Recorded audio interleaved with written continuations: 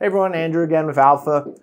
Today, kind of going with some of our die sizing and reloading information. I'm going to go over a bit more of what we can do with some of our new chamber gauges. So everyone already knows most guys are using chamber gauges to make sure their rifles are correct. So, you're going to insert them in. We got a Go gauge right here, our handy dandy Accuracy International that has been used and abused. Go gauge goes in nicely. And we'll put our no-go gauge in. If I can feed it incorrectly. There we go.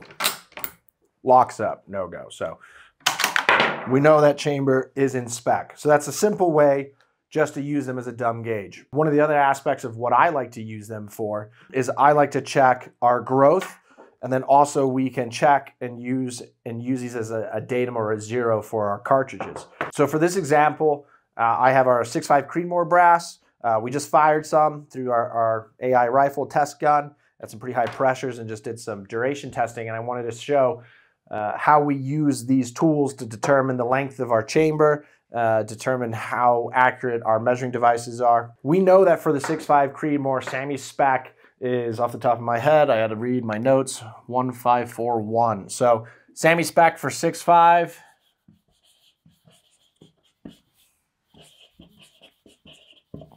1.541.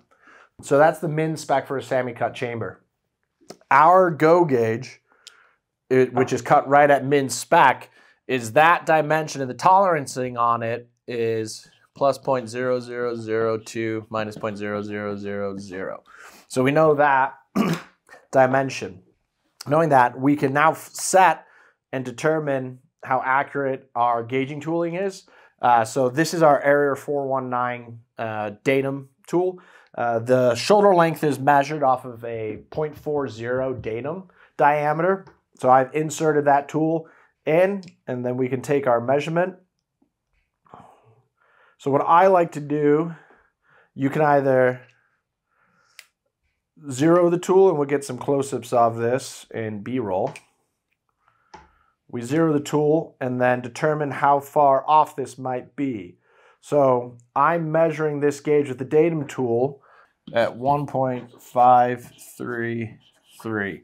So knowing that this is measuring at 1.53 and the gauge is actually 1.541, that's telling us that we have an 1/8 thou difference between the two.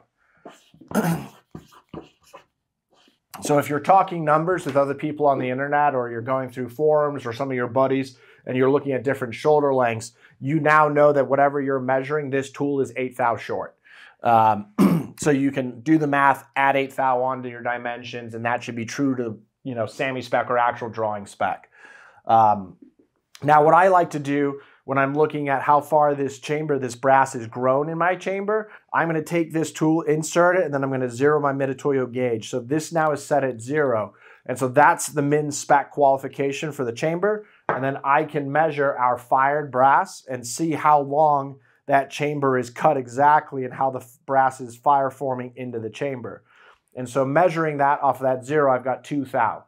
So I know that our brass is forming 2 thou over SAMI min spec, which is a good measurement, which then would mean if it's 2 thou over, it'd be 1.543. Now, what I want to also see is how short is our virgin brass of the chamber spec. So we have tooling similar to this in our production line, and we have different gauging, slightly like this, in our production line too, that we use for our general quality control measurements. So now I'm going to measure this, our brass, and we're measuring at -1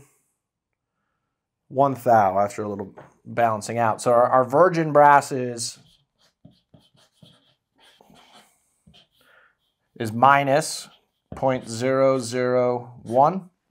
And then our fired brasses we had was 0.00, which positive 0.002. So that means we're seeing, right, 3 thou growth in that chamber, which is very, very acceptable. Now, typically when we see chambers, I don't recommend gunsmiths chambering them right at 0, right at min spec. Some guys do.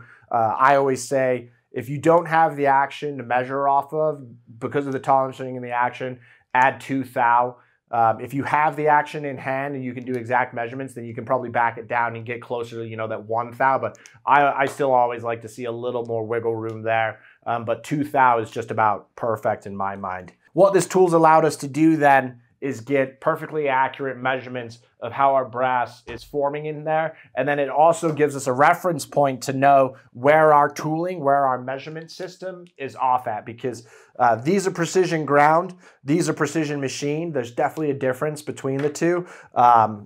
It's a great tool. It's going to measure consistently, but this is going to allow you to create that datum to know exactly the dimensions that you're measuring and working off of. So just in summary, we know that SAMI spec 6.5 Creemore is minimum spec is 541 to the 0.4 datum line. Using our datum tool, we measured our actual datum or our actual tool in this, and we saw that it was 8 thou short. So what I did is I zeroed it, and that way then I know this is accurate, and then I can determine growth and how short our virgin brass is. So from it, I was able to determine that we are actually, our fire brass is forming 2 thou over min spec. So that's a really well cut chamber. Nice job by AI, they're great guns. And then our virgin brass is coming out 1 thou under spec, which is just about where we want to be. In our process, we typically shoot 1 to 3 thou under min spec to make sure that we can fit and form in all chambers. So it's very standard. So just another way to use our new chamber gauges for measurements and accurate measuring. If you have any more questions on this, comments, concerns, or product ideas, leave them in the comments and we'll get to them. So thank you very much. Have a good rest of the day.